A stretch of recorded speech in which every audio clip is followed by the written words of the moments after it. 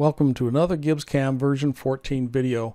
I've had a number of people ask me what's new in version 14 as far as CAD capabilities go, and I'm here to show you some of those, as well as some of the things that have been here in Gibbs for a little while. So the first thing I'm going to show you is, you can see I have my stock here and I have three tools here, and I want to do some freehand machining. Sometimes I want to machine something in the toolpath I like to use and not necessarily how the CAM system wants to use. For instance, face mill. You can see I have a face mill here, 3-inch. I'm just going to click on the geometry palette, click on line, mouse line. You can see there's nothing following my cursor, but if I click on the tool, you'll see now I have kind of a ghost tool following my cursor. So I'm just going to do a simple little tool path that I want to do. You can see the kind of the ghost image following it. Okay, we'll go over here, overlap a little bit, try to go over here. It looks like I got everything. Press escape to get out of there, and you can see what your tool path is going to look like. Okay, well, let's take that tool along with the process, just a contour process, and let's go down about 30 thou there, and you'll click on the geometry. It'll automatically snap to the beginning and end. Don't forget to select the center of that, because that's how you freehand drew it. Click on do it, and if we do a cut part render, slow it down a little bit, you can see it's cutting how I wanted it to cut. So some pretty neat tools there. Let's do a couple others here. Let's turn off cam. This time we're going to choose this tool here, and I'm going to do line, mouse line. You can see now there's two circles on there. Of course, the outer one is the outer diameter of the end mill, and the inner one is the flat after the 1/8 inch radius, because this is a bull nose end mill. Right there you can see it's an 1/8 inch radius on the corner. So I'm just going to do another freehand machining. Of course, you could separate these into different work groups if you like. And I'm going to do one more. This is with just a flat bottom end mill. And we're just going to put one about here, right across, and escape out of here. So let's run the tool path on those two. So we're going to change up to this tool. This time I'm going to go down about a 1/2 inch. This one I'm going to choose, of course, here, and choose the center. Now I'm going to change tools. Same depth. This time I'm going to choose this one here and do it. Let's do cut part render. Looks like we slowed it down a little bit. We'll start from the beginning. So there's my face mill, and there's my bull nose end mill and my straight one. So freehand machining is really easy to do, and you can be as creative as you like. Okay, let's get rid of all this stuff, and we'll show you some other new features here. Let's pick line, mouse line, and if you don't want this tool to show up, just click an empty space and it'll go away. So let's say I want to create a box similar to what you would do in sketching in SolidWorks. So I'm going to purposely make these angles a little bit odd there. That's okay. And this has been in there for quite a while, but I don't see a lot of people using it, and it's really useful for modifying shapes and radiuses and just about anything. So open this up. It's called Geometry Expert.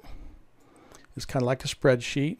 So to fill it out, you just double click your shape, and it fills in all the features of that shape. So let's click on this one first, and you can see it's 356. I want to make that 360. So just type in the value, press enter, and you can see that fixes that. How about this one, 266?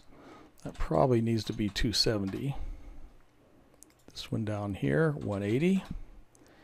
And this one over here is 95. Let's make it 90. You can see it's all nice and square. Now you say, well, how do I adjust it now? Well, click on what you want to adjust. Say this line here. I'm going to go over here to the Y and change it to 1.5. Typed wrong, 1.5. Let's change that. Let's do this one here. That's going to be an X, so let's make it -1. Click on here. we'll make that -1/4. Maybe this one here, -1.5. So, whoops, that's the X value, sorry. -3.5. Okay, so now we have our square. So you can do this with radius as well. So let's say I've had radiuses on here. So I put a radius of, do 1/4 inch there. Then if I want, I can open Geometry Expert again, double click, fills it out. Let's look at this radius here. It's 1/4 inch, let's make it 1/2 inch. Maybe this one down here needs to be 3/4. So you can change this any way you want. It's pretty easy to do and very useful. Okay, now let's show you some new things as well. Let's click on Shapes and Box or Rectangle. Now this has been in here for a while on, of course, just draw a box, and you can decide which corner, which grid you want to use when you're dimensioning the part. But what a lot of people don't know is you have this mouse rectangle. So if you click on that, you can see my mouse comes out, and you can see a hidden ghost line around the box, and you can see my grid is in the middle. If I change this to the left, top left, you can see it dimensions from here, or bottom right, or anywhere you'd like. And as you see, as you move your cursor around, these change as well. So I'm just going to choose the center there. So I'm going to say I want a box about there, and you can see stretches either way. Let's just kind of do a little bit of overlap there. And of course you can draw as many boxes as you want using the mouse. And you can adjust that the same way before. Now some people have a hard time drawing a box around their stock size depending on where their origin is. But it's pretty easy to do now. You can just look at your grid, so you're 0, 0 on your origin, and just come out, draw your box, and there's the box around there. I had a radius in here, so that's why you see a radius there. Okay, pretty cool. So let's do Polygon now. Let's do triangle first. Okay, let's click mouse there, and we'll draw a triangle right there. Pretty easy to do. If I don't want to fill it radius, I could draw another triangle just like that. Let's make a hexagon again. You can line these up. You can always rotate them to a specific degree if you don't want to use the grid. And there you go.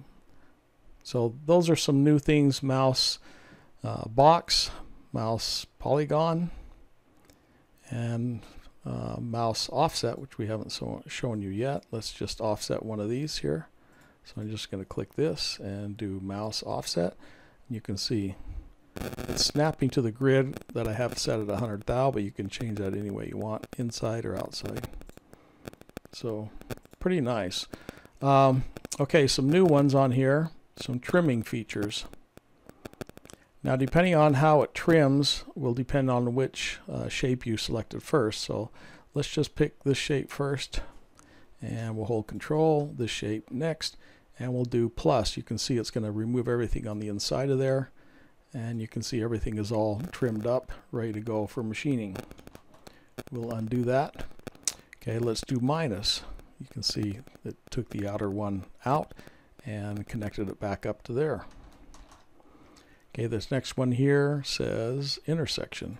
Do that, and you can see it wherever it intersected, it kept everything on the inside there. Okay, some more. This one is trim in. So you can see what it did is it trimmed it inside there. If I was to get rid of that, you see it trimmed this shape inside here. Let's just undo that.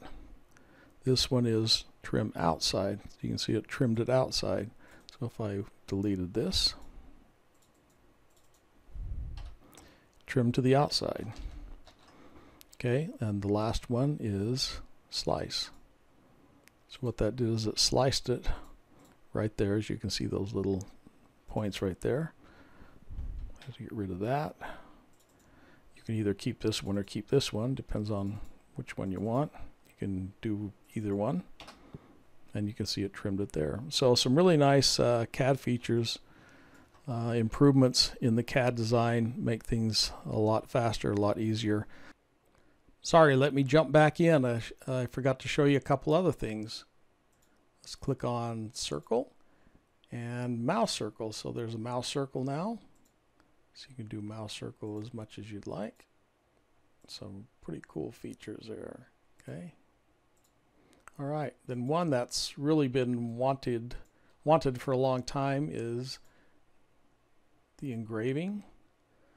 So engraving, a lot of times you'd put in the where you want it on the grid and dimensions, and hopefully it falls into the right place. And of course, anytime you're doing engraving, you always want to put it on a separate work group. So in case you need to delete something, it's a lot easier to do. So bring up engraving again, and notice there's mouse engraving right now. So you click on that, and you can see now you can drag it anywhere you'd like, place it where you would like, and you can of course make it bigger or smaller to fit. So some pretty nice features there on the engraving as well, text creation. So now that's the end. Thanks for watching.